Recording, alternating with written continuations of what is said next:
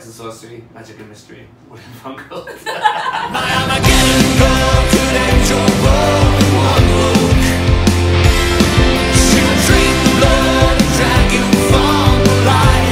Hey guys, it's Alicia, welcome back to my channel. I'm so excited because we're at Rock City, Nottingham right now, obviously for a midweek vampire party courtesy of Creeper.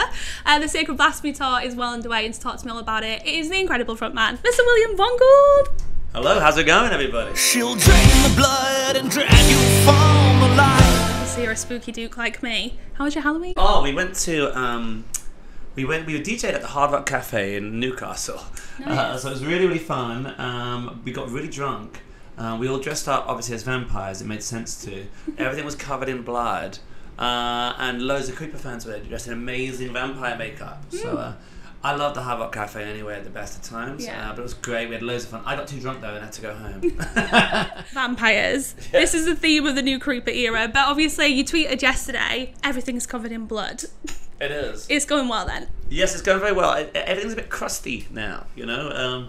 It's the wardrobe case is covered in blood, and these shirts we have to dry them off every day. They're still wet from the show before, and the venues are covered in blood too. It gets a lot of places blood, you know. It really does. Yeah. So obviously, you know, Sacred Blasphemy Tour, you're on your third night tonight, so it's really exciting. And I just want to ask you, because obviously I've been seeing all the footage on social media, and you already mentioned that your fans, you obviously in Halloween night came out dressed up. They really take Creeper and the new eras seriously. Like, they're dressed up to the nines. Like, they've got the teeth and they've got the costume, like you said, the blood. So what is it like for you, you know, going out so far every night and seeing the fans really embracing this new Creeper era and going with the vampire theme with you?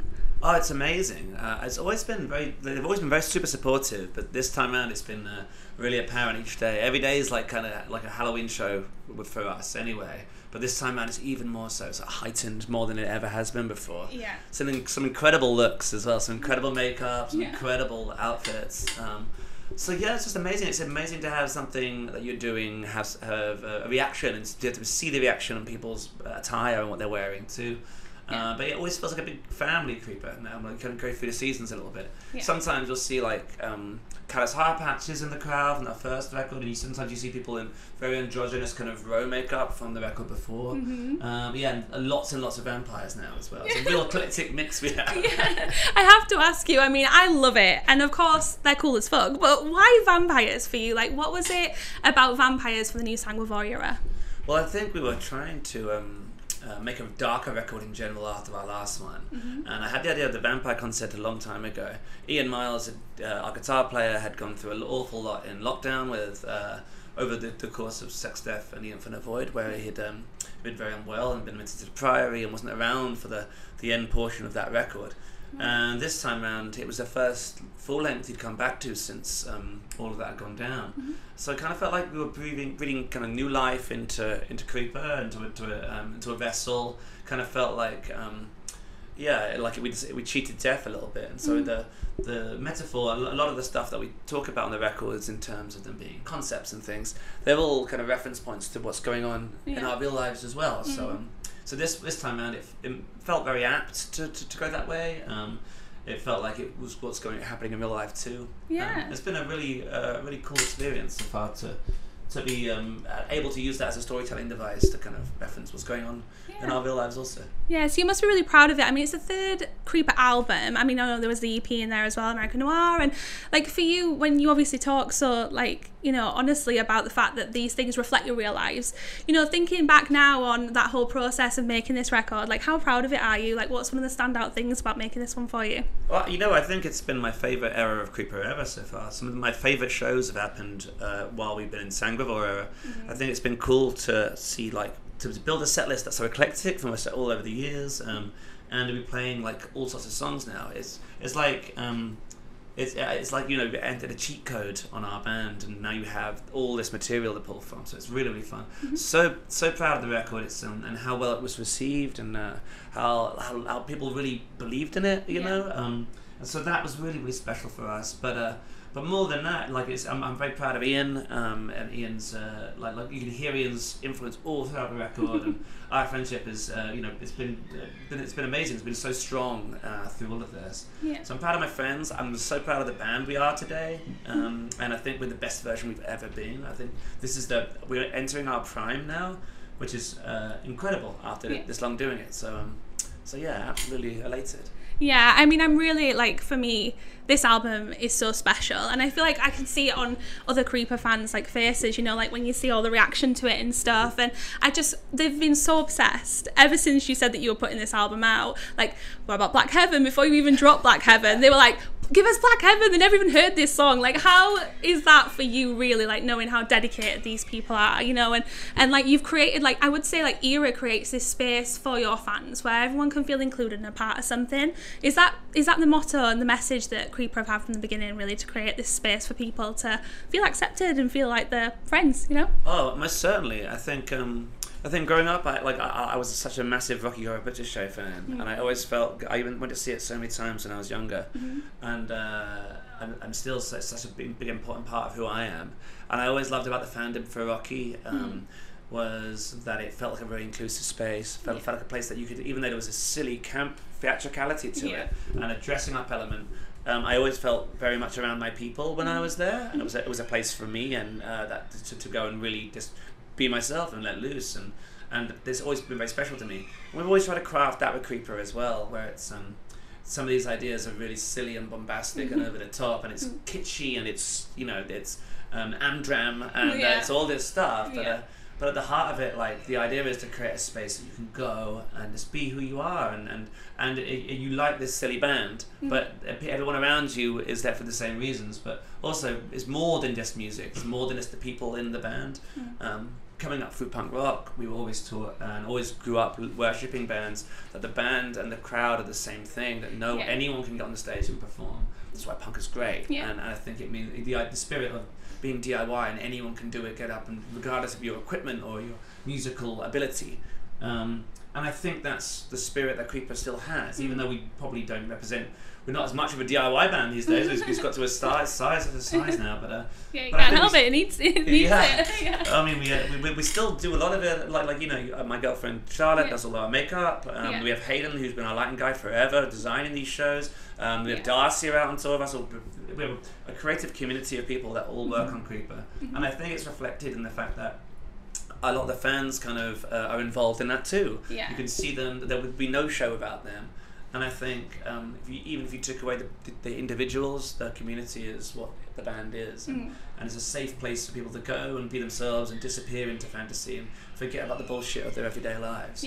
That's the message. That's the ethos we try to approach it with. Yeah, I mean, that's what music's so special for, isn't it? Because people can really lose themselves and, like you say, feel a part of something. But it's honestly so special, Sanguivore, and I want to say congratulations to you on that album release, because I'm really, really happy for you, and I love it. And at the moment, I can't pick which my favourite song is, because it changes week to week, seriously. But I know, like, when me and you last chatted, it was Download Pilot 2021. Yeah, I know. That was time ago now, wasn't it? I know, crazy. And I remember we were talking about Jim Steinman and your love of Jim Steinman even back then, and about the musical, and I know that you said that at the time, I mean, American Noir wasn't even out yet. That's crazy. Like, time, so long ago, I know. Wow. Time flies. But we were talking about that, and you were saying that even then, like, American Noir was a bit of a apocalyptic romance of epic proportion, and I said to you, obviously, very Jim Steinman, and I know that this album is a bit of an ode to that love of Jim Steinman for you. So I just wondered, since that he's come from, like, a bit of a musical world, and obviously there's things like, I don't know if you've seen it, like Dracula musical from Forgetting Sarah Marshall. Yes, of course, yeah. Oh my gosh. It's on laminates. Oh, nice! I love that. Right, well, I wondered if, this might be a yes question for Will then, but do you think that you would ever put yourself forward for a bit of a spooky vampire musical? If you could do that, would you do that? I think, the thing that we have spoken about before, management, I'd always loved to have done Eddie at Rocky Horror. I've always felt that's a role that's really natural for my voice and a great placing for me. I don't think I'd do good at doing a main role in a musical, just because those people are impeccable singers, and I'm a rock and roll singer, so it's a slightly different style. Yeah. I love going watching musicals though. It's one of my favourite things in the world. But it's one of my dreams to play Eddie one day. I always dress up as Eddie every time we go to Rocky Horror.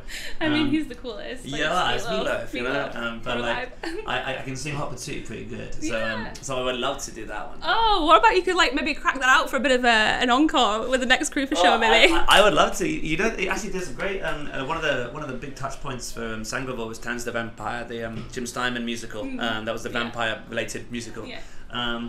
It's incredibly Steinman in the sense that he uses lots of motifs from his other songs and kind of all fused together. And I've never got to see it because it's mainland Europe where they show it, but we watched loads of videos online. I've been obsessed with it for years. Hoping that comes over soon. I'd love to come see that. Yeah, oh my gosh, that'd be great. I mean, I'm big up on the musicals because they are the best. And I know, like, some people like in rock music might not think musicals are cool, but they're cool, right? I love musicals. Well, I think the thing is, you know, people didn't think Meat Loaf was cool when it first came out, but like I think the world's looking back on that era of music and stuff as well, and more theatrical stuff and with different eyes now. You know. Things don't have to be heavy to be seen as to have their place in rock music. You know, things can be dramatic and theatrical and over the top, and I think that's kind of the space that Creeper occupies as well. We kind of represent a kind of a bygone time in a sense, I guess. Yeah, I mean, I'm so excited to see the show tonight. I've seen you guys perform live so many times, but obviously not seen the Sanguivore era of Creeper yet. So yeah, I can't wait. And obviously the stage show is a big part of what you guys are doing now. And I'm just curious, just like last couple of questions, like, when you look back at previous Creeper tours, each time now, does it feel to you like it's getting grander and bigger and more bizarre in the best way? Like, does it feel like you're bringing more vans and more suitcases with you every time? Oh yeah, I mean, there's more people have been at us than ever now. But what's great about it is I always compare it to Ed Wood or something, you know, the B movie director, who rounded up and corralled a bunch of people to make these incredible B movies, and he had a vampire and a wrestler and, you know, Bela Lugosi and lots of other people. And we're like a hodgepodge of people from all different backgrounds and different places, all making the same thing. So each time around, a lot of it is the same people. Charlotte, who does our makeup and is not my partner, wasn't my partner when we first started working with Creeper. She was an actress working with us. And she came on stage on tour with us and performed in a Theatre of Fear in 2017. And she still works for Creeper to this day, and has been with us for years. Beth, who's you know, I don't want to break the illusion, but plays Darcy, has been working with Creeper a long time as well. It's Salem. It's a big. There's a lot of people who the same sort of influences, same sort of exciting things, playing different roles and making different films, and that's always the way I see it. Like each one's a chapter and a completely. Maybe it's the same people, but it's we're making a completely different thing each time around. And it's like American Horror Story in the sense of like we've got the same actors, but we all different things. And I think we've all hit a bit of our stride with Sanguivore, where it's like all of us screw up goth kids, you know, and that's one of the things we have in common, you know, like and rock kids and metal kids and emo kids and I think now it was we could do this Creeper record. It was easy, you know. It was so easy to do this vampire record. It was so much fun because it was so in our blood, so to speak. And so it's been easy for us. It's been really, really fun. So it's amazing. It's much bigger and grander, but it's lots of the same components. Weirdly, it's familiar. Well, that's good. I mean, like you say, same team of people around you. It's always going to feel like natural, and it must be feeling like good to just keep coming back all the time. Like more audiences, more fans, and everything like that. But I want to say, well, I think that you might have the best answer for this one. But if you were to put out an autobiography about yourself, obviously, what would you call it? What would be your title? Oh, jeez. We're back on the spot, like throwback 2021 download pilot. There was a book that I have at home about Ed Wood that's called In Agony and Ecstasy, and I always think that's a really cool name for an autobiography. Nice. Mine, there's a quote from Jonathan Creek, the magician in Jonathan Creek. It says sex and sorcery, magic and mystery, and I have it as my answer phone message. So when people phone me, it goes sex and sorcery, magic and mystery, William Von Ghould. And it's just to make my friends laugh. But I always forget when journalists sometimes phone me and I've missed the call that I get that message. So I'd probably call it Sex and Sorcery, Magic and Mystery, William Von Ghould. And on that note, I think we can sign off. William Von Ghould, everyone. Thank you so much, Will. Thanks for having me again. Thank you for chatting, and good luck with tonight. I can't wait to see the show. Thank you. And yeah, thank you so much for being back on the show, and it's a Thank pleasure. you. I appreciate it.